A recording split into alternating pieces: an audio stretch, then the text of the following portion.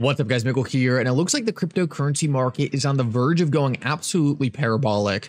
So far, we've only really seen meme coins and some smaller projects pumping, but in this video, I want to show you exactly why XRP is going to be one of the cryptocurrencies that benefits most from this institutionally led bull run. And guys, this is not me saying it this time. I want to show you the big banks themselves directly saying that cryptocurrency solving banking problems are going to disrupt the system as we know it. This is a video you do not want to miss. I also want to talk about something absolutely shocking that happened earlier today in regards to Ethereum being a security. Guys, this is something that I didn't think was ever going to happen, but in this video, I want to show you something that took place earlier today in our government that is really making me question what is going on behind the scenes here. Guys, like always, your support means so much to this channel. Thank you to everyone who takes the time to like the videos and to subscribe to the channel. These things really do help me out so much. Also, if you have any good place to buy some XRP, make sure to check out my favorite exchange uphold down in the description of this video. With that said, though, let's jump right into it right after a quick word from the sponsor of this video.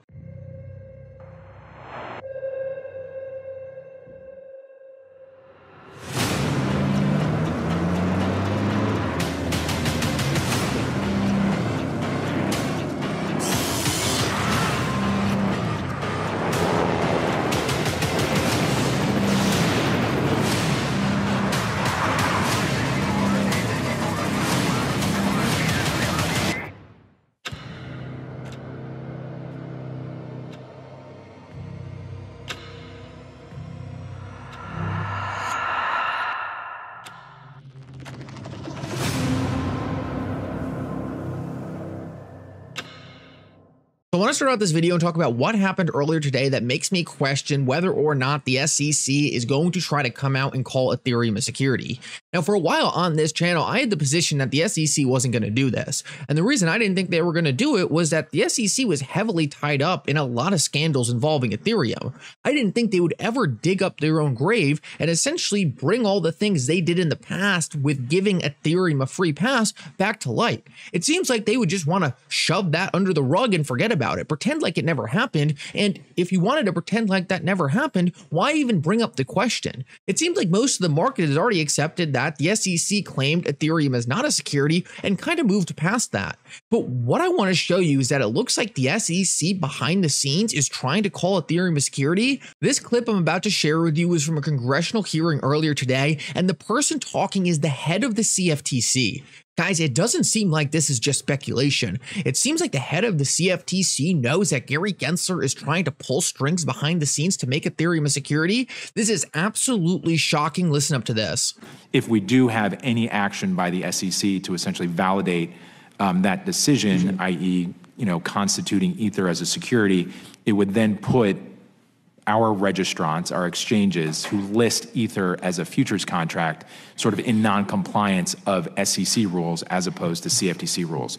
So I am working with Chair Gensler, we're working with his office, we're working with the agency to ensure that whatever steps are taken are deliberate, that we're involved, and that they understand certainly what the consequences would be if there was a decision by the agency to determine that Ether was a security. As of now, we need to preserve the integrity of our markets and understand that this is a years-old decision where these markets are functioning well under the decision and the conclusion that Ether is a commodity.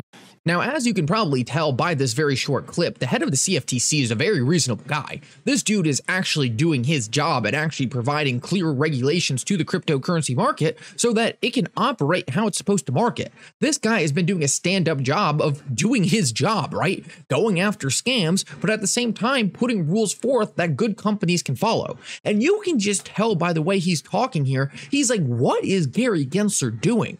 Your agency already came out and said Ethereum is not a security. Why in the world would you walk that back?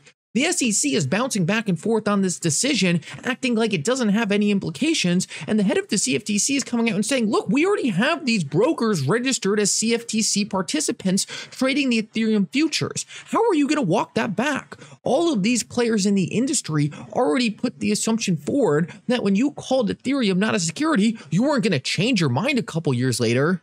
Guys, this just shows what a clusterfuck is going on at the SEC. The SEC is absolutely failing to protect investors, and in fact, as you can tell by this clip right here, the CFTC commissioner is literally saying the SEC would be taking steps to harm investors because we have already registered these exchanges dealing with Ethereum as CFTC commodity brokers. This is an absolute joke, and regardless of what happened with Ethereum in the early days, it does not make sense to be regulating the market like this.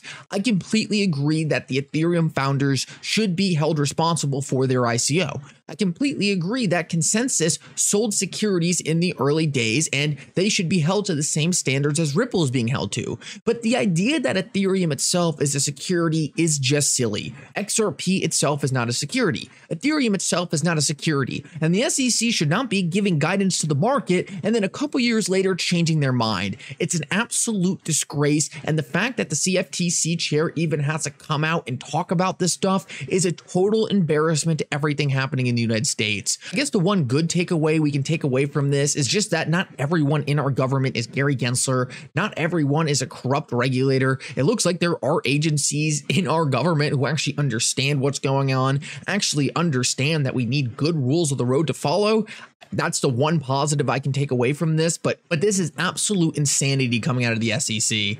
So now I want to move on though and quickly talk about why I think this market is ready to explode. And as much as it's interesting to talk about the SEC drama, honestly, I think they're a non-factor going forward. No one is taking them seriously anymore. They're just clearly doing anything to expand their own political jurisdiction. And what we've seen is they used to have a lot of bite. They used to really be able to scare projects and they used to be able to tank the market caps of projects. But now people are just straight up ignoring them. And I think the bull market of 2024 is really going to put the SEC on their butt. Take a look at this right here. Over the first couple months of the Bitcoin ETF, we have already seen 50 billion flow in. And guys, I want to make this explicitly clear on this channel. It is not going to stop at Bitcoin. Bitcoin was the first step. Bitcoin was the institutions getting involved in this industry. Bitcoin was the institutions saying, oh, this is what it's like for us to deal with a cryptocurrency, but they are going to want more. The smashing success of the Bitcoin ETF only confirms that we are going to have so many more new cryptocurrency products in the future. Guys, these big institutions are not maximalists. They're not saying, oh, it's Bitcoin and Bitcoin only. These big institutions are saying, wow, our customers love this. We are making money hand over fist on these fees. What's the next ETF? What's the next product? What's the next way we can adopt blockchain technology? And guys, that is why I am so confident the value is going to flow into assets like XRP. But it doesn't stop there. Take a look at this because this is really going to show you what differentiates XRP from Bitcoin in this market. Guys, Bitcoin is being dubbed digital gold. It's being dubbed a collectible and inflation hedge, right? It's cool. It's an asset you can collect. I hold Bitcoin. A lot of people hold Bitcoin, whatever. But the thing that Bitcoin has failed to do is actually solve the issues in our financial system. Cryptocurrencies offer better rails to the system. They offer more efficient ways to move money all around the world, and Bitcoin just isn't going to solve that. XRP does everything Bitcoin does in terms of being an inflation hedge, in terms of being digital gold, in terms of being a collectible. In fact, in many aspects, XRP actually has better tokenomics or is a better inflation hedge because it's deflationary while Bitcoin has a set supply. So XRP does everything Bitcoin does in terms of being an inflation hedge, a digital gold, or collectible. But the thing Bitcoin can never do is actually revolutionize the financial system. I want to show you a quote from Morgan Stanley here because this is really going to open your eyes to the fact that this is not just me speculating on the success of XRP in the banking system. This is not just some other cryptocurrency influencer saying, oh, every bank's going to use XRP. Listen up to this. This is from one of the biggest institutions out there themselves. Morgan Stanley, one of the most important financial consultants in the world, has predicted that cryptocurrencies will disrupt the global financial system in 2024. Both stablecoins and faster ways to interconnect different payment systems are completely reshaping the global financial system. Guys, this is from Morgan Stanley. This is from one of the big institutions that dominates the current rails. What we are seeing is the big financial institutions understand that cryptocurrencies are not just an investment vehicle. It's not just an inflation hedge. The big institutions understand that cryptocurrencies, yes, cryptocurrencies, not private blockchains, are going to completely change the way we move value from point A to point B. And guys, XRP was designed to disrupt this from the start. This is where Ripple has been positioning XRP. This is XRP's primary use case in this next generation financial system we're heading into. The big institutions know what's coming. They're directly saying it. Cryptocurrencies are going to change the financial system, and XRP is the best suited cryptocurrency to make that disruption happen.